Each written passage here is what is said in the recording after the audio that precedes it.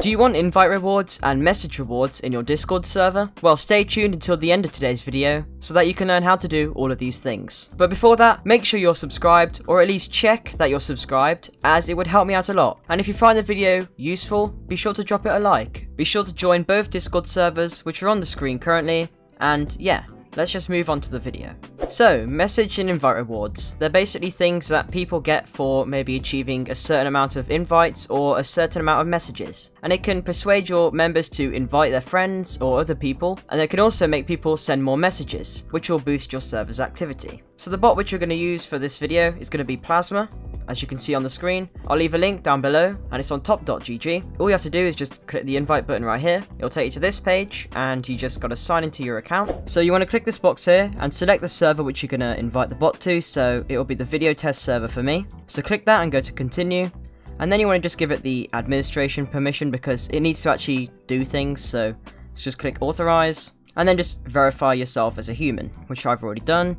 And then it goes straight back to your Discord. So once we're in the Discord, you can see Plasma is in the server, and we're just going to now set up the roles which you're going to need to give the people when they reach that certain milestone. So you want to open up your server settings, which is by clicking this arrow here and go to server settings, then go to roles, and then you're just going to create the role which they will receive when they reach that certain milestone. So you can make different ones such as 100 messages, or maybe regulars, or top inviter, or insane inviter, I don't know. You can name them how you want, but I'm just going to do these quickly and I'll be right back.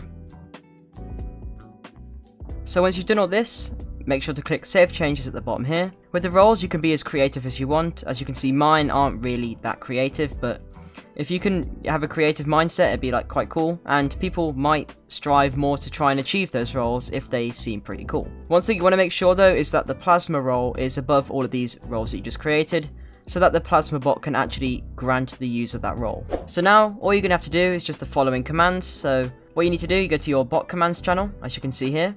So for the message rewards, we're going to use the command .rank space message space add, and then the role name, so @active member in my case, and then you're just going to put the number of message which they need to have to receive the role.